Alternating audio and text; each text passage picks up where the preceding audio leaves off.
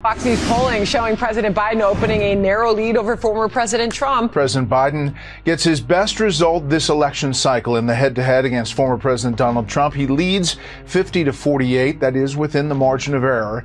President Biden hasn't been ahead of former President Trump in the polls since October 2023. He trailed Trump by 1 point last month. But Biden is up 5 points now since March.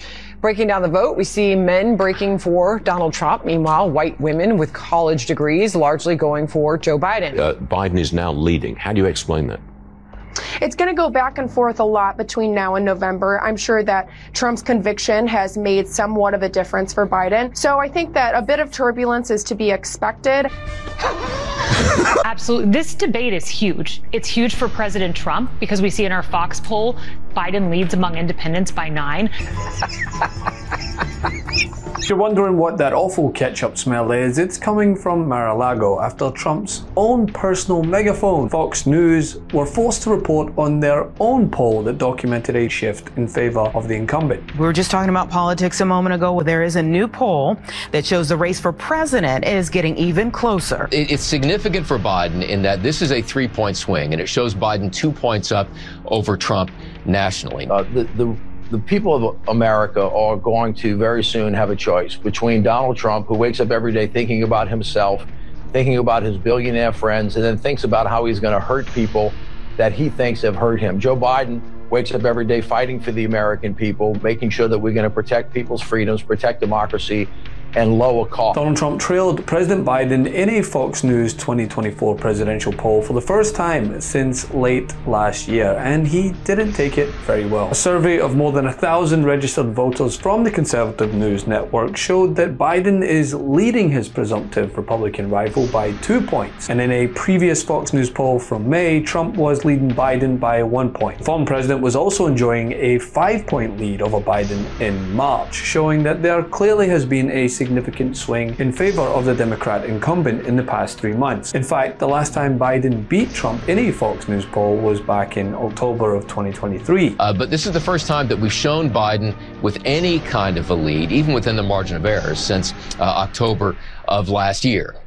So is this going to fundamentally change the race? No, but it is a bit of good news for the Biden campaign ahead of the debate next week. Listing extremely important issues to their vote. Registered voters in this survey citing the future of democracy at 68%, the economy at 66%, followed by stability and normalcy, then healthcare and immigration, abortion, and guns.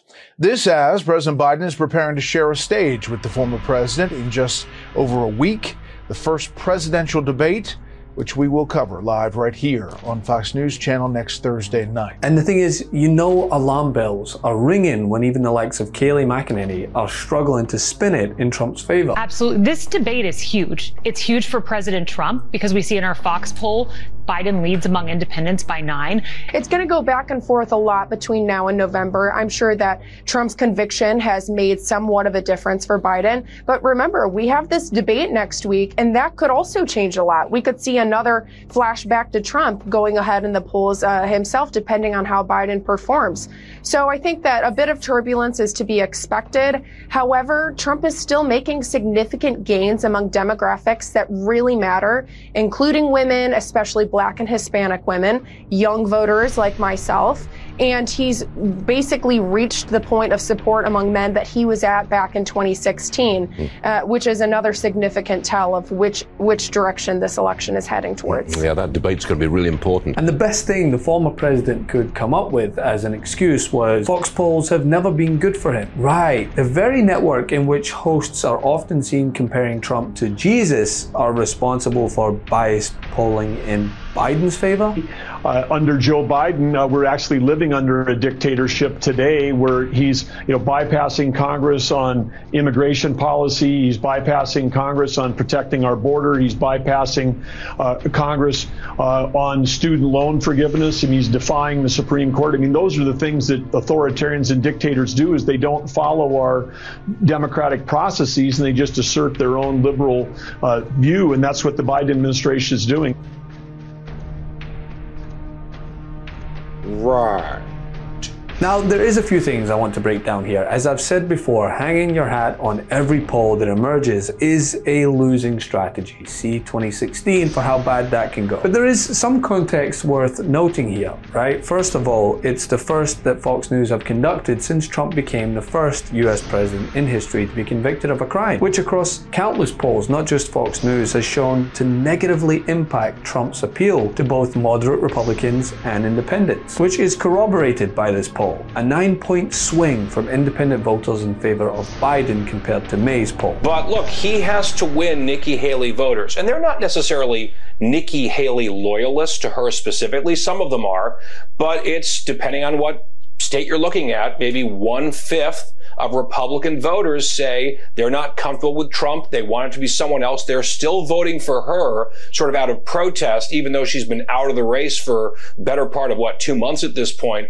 Those people are going to be essential to a Trump victory coalition. Another factor that's interesting here is it suggests Biden's improvement in the polls are down to more voters considering the US economy to be in, quote, excellent or good shape, which is something that you'd hope more people were made aware of sooner. But when the likes of Fox News themselves are going above and beyond to downplay every single jobs report that surpasses expectations and deliberately mislead their audience, you can see how it's not always easy to be heard in an echo chamber of regurgitated hate. Today at the site in 2018 where Trump planned for the Foxconn facility, which was going to bring a bunch of jobs to the area.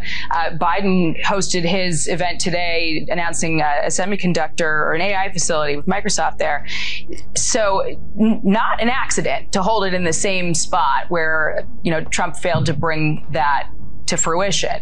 Is that what he's left with, to just troll Trump? Biden will be speaking, though, about his economic policy and highlight Microsoft's decision to build a $3.3 billion data center in Wisconsin that is expected to create 2,000 jobs. So big news for Wisconsin. He has something in his hand to take to him. An unbelievable record of accomplishment. Stunning. If you had told me that the unemployment rate after COVID was going to be back down to 4% or lower, lowest in 50 years, isn't it? Absolutely. And if you had told me that 15 million jobs would have been created, that wages are higher now than they were pre-pandemic. Yeah. And the most jobs created in history, correct? In this 4-year period, yeah. But honestly, one area of notable surprise is, would you believe, when the June results are broken down further, Biden received the support of 73% of black voters. I mean, how can that be? Wasn't Trump just bragging about his growing support in the black community to an all-black church in Detroit that actually looked more like the crowd you'd find at the National Cornhole Championship? Donald Trump was in Detroit, and the pastor said, you're the only one who's come here. He said, Barack Obama didn't. We see Biden at these big Hollywood parties with all these celebrities, and it's just not relatable. But he goes to this black church in Detroit, and his campaign does not take any steps to avoid the pews being completely filled with white people, with white Trump supporters.